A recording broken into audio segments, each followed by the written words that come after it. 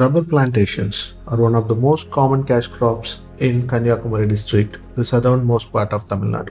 In 2021, incessant rains due to the northeast monsoon and severe downpour in the month of May have left several small and medium farmers and the tapping workers without any income. The stagnation of rainwater in plantations due to breach of canals and ponds have affected the livelihood of thousands. என் பேர் விஜயகுமார். நான் பிறந்தாலும் 3 வீடு எனக்கு. நான் இங்கே 20 send வயல் இருக்குது எனக்கு. ரப்பர் நட்டுருக்கேன். இதில் ஒரு வருஷத்தில் 2 மாதம் கூட எடுக்க முடியல. மழை பெஞ்சிருந்தா இங்கே உள்ளே இறங்கவே முடியாத அளவுக்கு தண்ணி நிறைஞ்சிட்ருக்கு. மெயினாக இந்த குளத்து பக்கத்தில் டேம் செக் டேம் வச்சுருக்காங்க சேல். அது நிறைஞ்சிருந்தா இங்கே ஒரு தொட்டு தண்ணி கீழே போகாது. மொத்தம் இங்கே தான் தண்ணி வந்துட்டுருக்கு. விவசாயிகளுக்கு மொத்தத்தில் இந்த வயலில் இருக்க விவசாயிகளுக்கு மொத்தத்திலே கஷ்டம்தான்.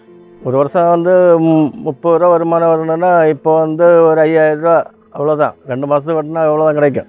ஏன்னா இது வயலுனால பால் எந்த திக்னஸ் கம்மியினால அவ்வளோ அளவு வெயிட் இருக்காது. திருப்பி இதில் தண்ணி வர கட்டுறதா இதில் எதுவுமே விளையாடுக்க முடியல. இப்போ ரப்பர்னு மட்டும் கிடையாது, எந்த பயிருமே செய்ய முடியல. அது இப்போ வாழை நட்டாலும் அப்படி தான் இருக்குது. கிருஷி வேறு எந்த கத்திரிக்காய் படவலை எது போட்டாலும் சரி அப்படி தான் வருது. அப்படி விளைவெடுக்க டைம் வரும்போது மழை பெஞ்சுன்னா இன்னும் ஒரு சொட்டு தண்ணி கீழே போயிடாது. எல்லா தண்ணியுமே இதுக்குள்ளே தான் நிற்குது. Since 2017, the farmers of Kanyakumari district have suffered crop damages due to cyclones, including Oki, unseasonal and monsoon rains. The tapping workers had hardly 50 days of work in 2021, while the small and marginal farmers lost their income. ஒரு 4 நாள் வெட்டினா தான் 5ஆவது நாள் நமக்கு பால் எடுக்க முடியும். அந்த மரத்துலேருந்து ஈல்டு அப்போ தான் வரும். ஆனால் 2 நாள் வெட்டினோன்னா திரும்பவும் மழை.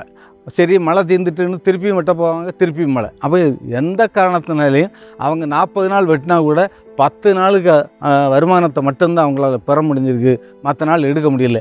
அப்போ இனி இந்த ரப்பரை என்ன செய்யுதுன்னு சொல்லி ஒரு கதிகலக்கத்தில் தான் ரப்பர் விவசாயிகள் இருக்காங்கன்னு சொல்லி ஒரு வேதனை மிகுந்த சம்பவம். என்னுடைய பேர் எம் கனகராஜ். அப்பா பேர் மாதவன் நாடார், புல்லம்புரத்து விளை பேரை. நான் ஒரு சிறு குறு விவசாயி. என்னுடைய சொந்த நிலம் இதே புறவில் இருக்குது. அப்போ இந்த பகுதியில் 100க்கு மேற்பட்ட சிறு குறு விவசாயிகள் இருக்காங்க. இந்த ஏலாப்புறவு, அதாவது 110 ஏக்கர் கொண்ட இந்த கோமுகத்து அணைப்புறவு என்ற பேருள்ள ஏலாவில் இந்த ஏலாயை நம்பி தான் இந்த மக்கள் எல்லாம் வாழ்ந்து வராங்க. 10 வருஷத்துக்கு முன்னால் நெல், வாழை போன்ற பயிர்கள் இங்கே நட்டிருந்தோம். இந்த சீசனில் எல்லாம் ஆற்று தண்ணி, இந்த முல்லை ஆற்று தண்ணி இந்த ஏலாவில் சேதம் விளைப்பதனால நெல் பயிர்கள் எல்லாம் மாற்றிக்கிட்டு ரப்பர் பயிர், தோட்டக்கலை துறை மூலமாக ரப்பர் பயிர் நடவு செய்து வருமானம் செய்து நம்ம குடும்பங்களை நடத்தி வந்தோம். இப்போதைக்கு சுமார் 1.5 வருஷத்துக்கு முன்னால் பெய்த இந்த உடப்பினால் இந்த பகுதியில் எந்த பயிர்களும் செய்ய முடியதில்லை. அதாவது மாங்கோடு மலையில் மழை பெய்தாச்சுன்னா இந்த பேரையில் தண்ணி வந்தாச்சு. இப்போ இன்றைக்கி நம்ம சிரட்டை கம்பியெல்லாம் வச்சு கட்டி நம்ம வேலைகள் ஆரம்பித்தா இன்னைக்கு ராத்திரி கொண்டே இந்த தண்ணி ஏறி இந்த உபகரணங்கள் அடிச்சுட்டு போகுது. அப்போ இது ஒரு இழப்பீடு. ரெண்டாவது விவசாயிக்கு பால் வராத வருமானம் ஒரு பக்கம், பால் விட்டு தொழிலாளிக்கு மறுபக்கம் வருமானம். இதையெல்லாம் அரசு பார்த்துக்கிட்டே இருக்கிறது. இத்தனை மாதங்கள் ஆகி கூட இந்த உடப்பை தண்ணி சறுக்க இது வழி இல்லாத நாதி இல்லாத அரசாகி போச்சு. மக்கள் எவ்வளவு தான் கூக்குரல் போட்டு இதுக்கு முன்னாலே நிறைய துறைகளோட அதிகாரி, பிடபிள்யூடி, பஞ்சாயத்து, வில்லேஜ், தோட்டக்கலை போன்ற அதிகாரிகள் எல்லாம் இங்கே பார்த்துருக்காங்க. இந்த உடப்பை தண்ணி சறுக்கிறதுக்கு இதுவரை நாதி இல்லாமல் இருக்குது. 100 விவசாயிகளுக்கு மேல் இந்த இடத்துல, அதாவது விவசாயி சொந்த நிலம் இருக்கிறவங்க இருக்காங்க, பால் வெட்டு தொழிலாளி இருக்காங்க. மொத்தத்திலே இது எல்லாமே விவசாயிகளாக இங்கே 300க்கு மேற்பட்ட விவசாயிகள், தொழிலாளி எல்லாமே இந்த வயலை நம்பிது, இந்த விவசாயத்தை நம்பி இருக்கக்கூடிய ஆளுகள். இங்கே யாரும் எம்ப்ளாயிஸ் கிடையாது. 100க்கு ஒரு ஆள் கூட கிடையாது, எம்ப்ளாயிஸ் கிடையாது. எல்லாமே இந்த விவசாயி தான். பிரச்சனைகள் என்னென்னா ஒரு 4-5 வருஷம் வகுப்புகளுக்கு போகிறோம், 5 வருஷத்துக்கு போகிறோம். ரொம்ப பின்னடைவில் சந்திச்சுட்டு தான் இருக்கோம். எந்த விதமான எதுவுமே எங்களுக்கு அதில் லாபமாக கிடையாது. எங்களுக்கு அதில் இந்த கஷ்டத்தையும் நஷ்டத்தையும் ஏற்றுக்கொண்டு தான் இருக்கும். கஷ்டம் நஷ்டம் ரொம்ப பின்னடைவு. அது அரசுகிட்ட சொல்லத்தான் முடியும்.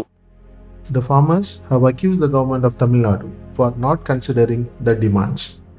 They continue to demand adequate compensation and scientific measures to strengthen the retaining walls across the canals and ponds to prevent stagnation and save their livelihood. தமிழகத்தில் கடந்த 3-4 மாத காலமாக பெய்த தொடர் கனமழையால் கன்னியாகுமரி மாவட்டம் மிகப்பெரிய பாதிப்பை ஏற்படுத்தியது. குமரி மாவட்டத்தில் நெல் விவசாயம் தோவாளை அகஸ்தீஸ்வரன் தாலுகாவில் நெல் விவசாயம் அதிகமாக செய்யப்பட்டு வருகிறது. கனமழையால் நெல் விவசாயம் மிகப்பெரிய பாதிப்பு ஏற்படுத்தப்பட்ட மட்டுமல்லாமல் அழிவை சந்தித்தது. இதனால் நெல் விவசாயிகளுக்கு அரசாங்கம் இழப்பீடுகள் வழங்கப்படவில்லை. இன்றைக்கு பல்வேறு வயல்கள் மண் நிரம்பி காணப்படுகிறது. இதை மாற்ற வேண்டும் என்று சொன்னால் சுமார் 50,000 ரூபாய் செலவாகும் சொல்லக்கூடிய நிலை என்பது ஏற்பட்டிருக்கிறது. அரசாங்கம் இதுவரையும் நெல் விவசாயிகளுக்கு நிவாரணமாக இதுவரையும் வழங்கப்படவில்லை. ஆனால் தமிழ்நாடு விவசாய சங்கம் தமிழகத்தில் ஒரு ஏக்கருக்கு 30,000 ரூபாய் நிவாரணம் வழங்கப்பட வேண்டும் என்று சொல்லக்கூடிய கோரிக்கையை இன்றைக்கு முன்வைக்கிறோம். அதே போன்று கணக்கிடப்பட்டதுக்கு கூட மிக குறைந்த அளவு தான் அரசு என்பது கணக்கிடப்பட்டிருக்கு என்பதை பார்க்கிறோம். நெல் விவசாயத்தை பொறுத்த மட்டில் 3000க்கும் மேற்பட்ட ஹெக்டேர் நிலப்பரப்பில் நெல் விவசாயம் என்பது பாதிக்கப்பட்டிருக்கிறது. அதே நேரத்தில் வாழை என்பது ஏற்கனவே சொன்னது போல ஒரு 1,00,000க்கும் மேற்பட்ட வாழை என்பது நஷ்டம் என்பது அழிவு என்பது ஏற்பட்டிருக்கிறது, நாசமாகி போயிருக்கிறது. அதே போன்று மரவள்ளியாக இருக்கலாம், அதுபோல் இன்ன பிற இருக்கக்கூடிய பல்வேறு விதமான பயிர்கள் நாசமாயிருக்கிறது. விவசாயிகளை பொறுத்தமல் நம்முடைய கணக்கு பார்த்தா ஒரு 50,000க்கும் மேற்பட்ட விவசாயிகள் இதில் பாதிப்பு என்பது ஏற்படும். நேரடியாகவும் மறைமுகமாகவும் பாதிப்பு என்பது விவசாயிகள் ஏற்பட்டது. அதற்கான நிவாரணம் என்பது உற்பத்தி செலவை விட 2 மடங்கு கொடுக்கப்பட வேண்டும் சொல்லக்கூடிய கோரிக்கையை தமிழ்நாடு விவசாய சங்கம் முன்வைக்கிறது.